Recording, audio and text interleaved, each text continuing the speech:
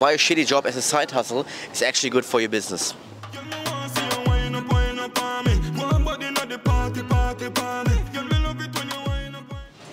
Hello, welcome to this video. Again, out of Colombia here.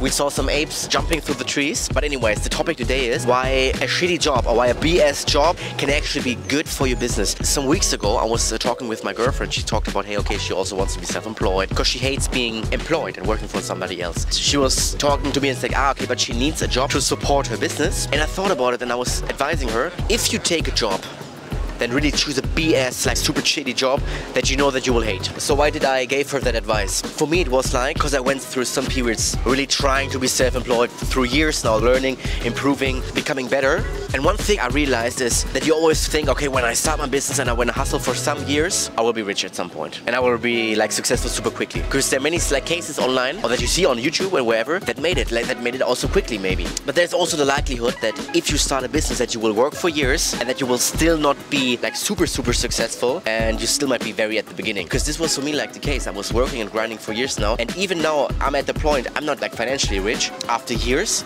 but I'm at the point, of course, I can like at least work online, which is cool, and I'm working on that. But I thought for myself, okay, with 24 years old, I'm 24 years old right now, I will be a millionaire, right? I thought that the realization out of this is that being self-employed and having like a good stable income from your business, this will take longer than you think. So this is the first thing that we have to realize. It takes longer than you think. So probably the job that you do, you will need it longer than you think. You will need to work in this job for more years or for a longer period of time than you might think at the beginning. And here comes the danger when you choose a job that is like too awesome, too cool, or too comfortable. When you start with your business, especially when you start with your business, the first years, there will be so many hours that you have to invest, so many grinding work where it's hard with doubts, and so many money that you will invest, and then you fail at the beginning, and there will be so many doubts where you think, okay, might it be better to not be self-employed? If you then have an alternative, if you then have like an income that is like pretty comfortable, where the money is good, I'm pretty convinced that most people are very likely to quit.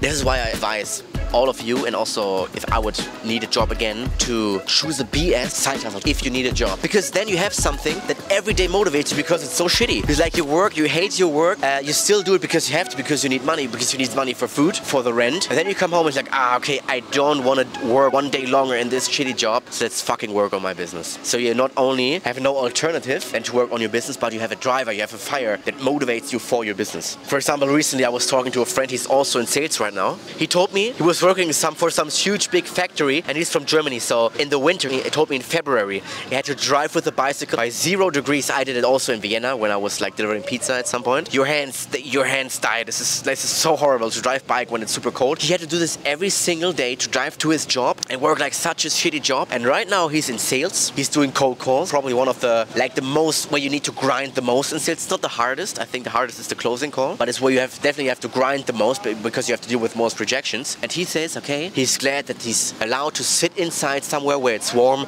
and we can just talk and call to people. He doesn't need to go out at 0 degrees, drive a fucking bicycle where his hands die because it's so cold. No, he's able to sit inside and work on his business, and only because he didn't quit. And of course he did not quit because this fucking job that he had, this wasn't an alternative. He would never quit for this fucking job. So this was the video. If you were at the beginning of starting your business maybe, then I hope this helped you by choosing the right side income. I hope you enjoyed this video. Here out of Colombia, let's take some action and maybe we'll see each other in the next video.